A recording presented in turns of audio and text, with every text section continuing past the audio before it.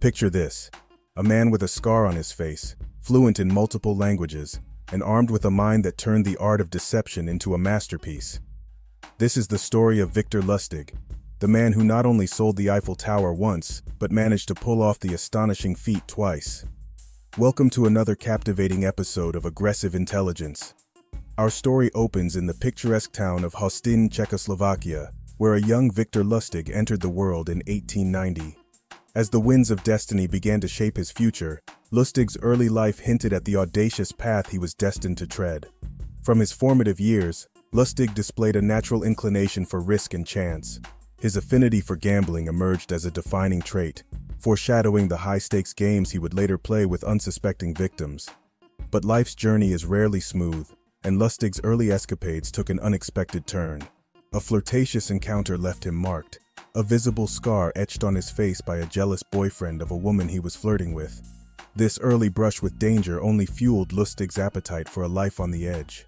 Little did the world know that this young man's seemingly ordinary beginnings would pave the way for one of the most audacious and captivating tales of deceit in history. As Lustig's story unfolds, we find ourselves with a man who not only thrived on risk, but also possessed a unique set of skills that set him apart: his mastery of languages. Fluent in several tongues, Lustig became a linguistic chameleon, seamlessly adapting to the diverse environments in which he operated. From the bustling ocean liners to the dimly lit back alleys, Lustig's linguistic prowess became a key instrument in his deceptive symphony. It wasn't long before he set his sights on unsuspecting passengers aboard ocean liners, luring them into his intricate schemes. The Broadway production scam, one of Lustig's early exploits. He would target rich travelers posing as a music producer seeking investment in a fake Broadway production. It was the perfect scam. He had a captive audience of marks, and by the time they realized they had been scammed, the cruise was over and Lustig had disappeared. But it wasn't just about language. It was about connection.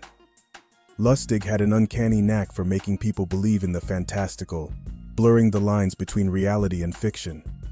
From the Atlantic to the Pacific, Lustig's audacious cons left a trail of broken dreams and bewildered victims. His multilingual mastery served as the key to unlocking the doors of opportunity, allowing him to slip seamlessly between different worlds. Lustig went on to other frauds when these oceanic lines were stopped during World War I. After relocating to the US, Lustig's exploits in the world of deception continued to escalate. This time, the stage was set for a bond swindle that would leave financial institutions scratching their heads and the elusive Lustig disappearing into the shadows. Armed with charm and an air of sophistication, Lustig walked into a bank, a place traditionally associated with trust and security. Little did they know the man before them was a maestro of deceit. In a move that would make even the most seasoned swindlers raise an eyebrow, Lustig managed to convince the bank to finance a portion of bonds for a repossessed property. But this was no ordinary transaction. It was a masterclass in sleight of hand and audacity. As the unsuspecting bank officials believed they were securing their investment, Lustig deftly escaped with both the money and the bonds, leaving nothing but empty vaults and perplexed authorities in his wake. The Broadway bond swindle was a testament to Lustig's ability to manipulate not only individuals, but entire institutions. His criminal repertoire was expanding, and the world was about to witness the emergence of a con artist whose audacity knew no bounds. In his quest for ever grander deceptions, he unveiled a device that would captivate the imagination of both his victims and the underworld: the infamous currency duplicating machine. Picture this: a small, unassuming box that Lustig claimed could duplicate any currency bill inserted into it. The catch? There is a seemingly reasonable 6-hour waiting period for the machine to work its mystical replication process. He would set up a scenario using the magic money machine so that the mark would come across his device and be curious to know how it operated. Victor will eventually give in to pressure and request to borrow a high-dollar bill from his eager target. After inserting the money into a small hole on one side of the box and turning a crank to draw the note into the apparatus, Lustig pulled a lever and looked at his watch. He informed them that the procedure would take 6 hours, during which Lustig would join them during the wait time while his magical box worked, and the mark would almost always gladly agree to spend that time at dinner or playing cards instead of waiting in Lustig's hotel room. That's correct. They didn't even watch the package or make sure nobody else came in and tampered with it. When Victor and his mark got back, they would discover two flawless $1,000 notes when they opened the drawer of the box, which had been observed to be empty. Lustig took the mark for dinner, dealt some cards, and bided his time until the inevitable question of how much for the box. Naturally, that price was incredibly high, especially because there were a couple of $1,000 bills hidden inside, which ensured the new owner could apparently repeat the procedure once Lustig took his money and left.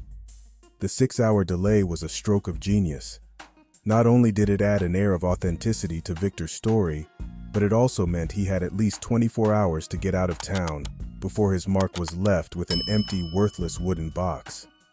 The machine could only duplicate one bill at a time, so after ejecting the bills Lustig had preloaded in the machine, the ruse would soon be obvious.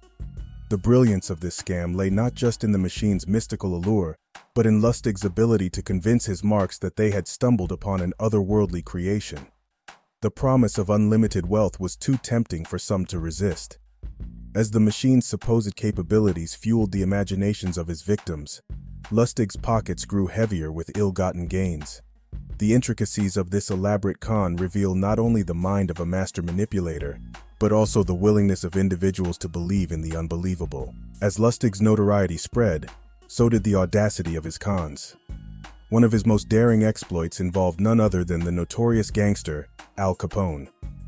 In what can only be described as a high-stakes game of manipulation, Lustig set his sights on the kingpin of the Chicago underworld. The Capone con was a strategic dance on the precipice of danger. Lustig proposed a crooked scheme to Capone, asking him to invest $50,000 in his next con. The twist: Lustig never intended to carry out the plan, ensuring that the amount was safely stashed away in a secure deposit box for 2 months. When the time came to return the money, Lustig spun a tale of failure, claiming the deal had collapsed. Astonishingly, Capone got the impression that he was dealing with an honest man. Seizing the opportunity, Lustig convinced Capone that the failed deal left him penniless. The result? Capone willingly handed over $5,000, showcasing Lustig's unparalleled skill in manipulating even the most formidable figures. Despite his success in the world of cons, Lustig's personal life was marked by turbulence. Married, yet lured away by the promises of another, he left a trail of broken hearts and shattered trust. As he chased the next big score, relationships crumbled, and those who once stood by him found themselves abandoned. Lustig's romantic entanglements mirrored the complexities of his cons, revealing a man whose hunger for more extended beyond the world of scams and schemes.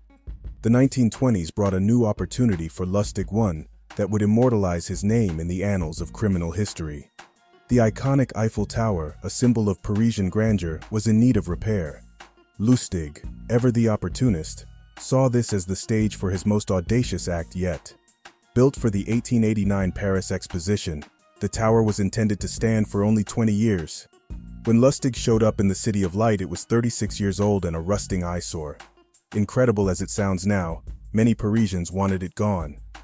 The Eiffel Tower con began with Lustig's ingenious plan to exploit the dire state of the iconic landmark. But this time, he wasn't just targeting individuals.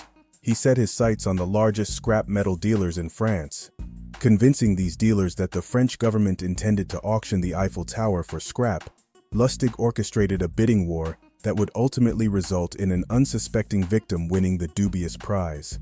Lustig had official-looking stationery printed identifying him as deputy director of the Ministère de Postes et Télégraphes. He sent letters to 6 leading scrap metal dealers, inviting them to a hush-hush meeting to discuss removing the landmark. Absolute secrecy was critical, he insisted, to avoid a public uproar. He got a suite in the elegant Hôtel de Crillon and met the dealers there. Then they all went by limo on an inspection tour of the tower. Back at the hotel, he invited them to submit sealed bids the next day. One dealer was especially eager to win the contract. André Poisson asked for a private meeting with Lustig. He explained he was new to Paris and didn't have the insider connections the other dealers had. Lustig said he understood. He also lamented that as a government bureaucrat, he was having trouble making ends meet. Wink, wink. Poisson took the hint. He paid the equivalent of $20,000 to purchase the tower, and an additional $50,000 to guarantee his bid would win. Lustig was on a train speeding to Vienna within an hour with $70,000 in cash, worth $1.1 million today. Incidentally, when Poisson realized he'd been conned, he was too humiliated to call the cops. But Lustig's con didn't end there.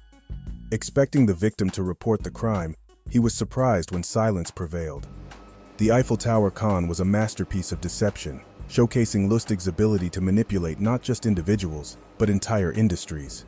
Seeing an opportunity to double down on his audacious scheme, Lustig decided to repeat the process. He orchestrated another round of bidding, engaging a new set of scrap metal dealers, and once again duped the highest bidder out of his money. Unfortunately for Lustig, one of his other marks had grown suspicious and reported his scam to the police. Lustig was forced to flee to the US to evade arrest. Lustig, believing he had outsmarted both the initial victim and potential law enforcement, reveled in the success of his double cross. However, little did he know that the threads of deception were slowly unraveling.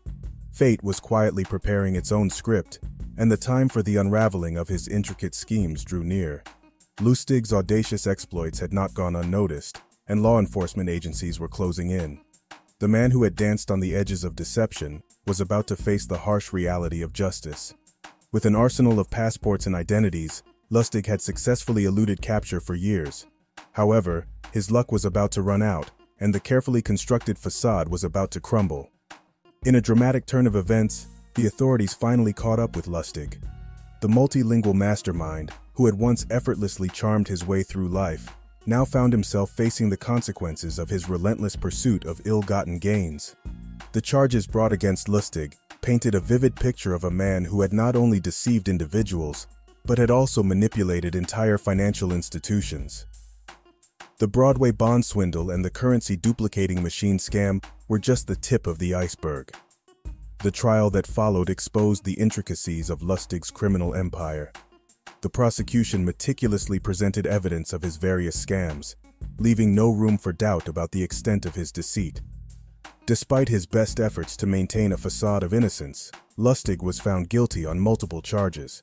The man who had once convinced others to invest in illusions now faced a very real and undeniable truth: the consequences of his actions. The gavel fell and the sentence was pronounced.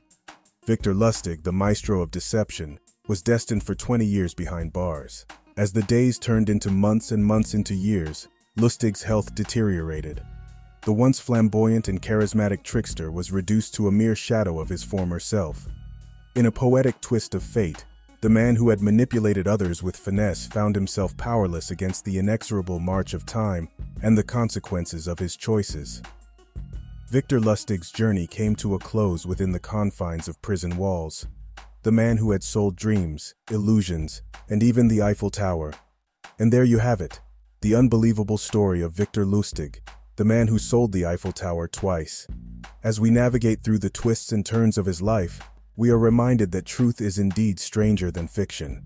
If you enjoyed this journey through history, don't forget to like, subscribe, and hit the notification bell for more fascinating stories.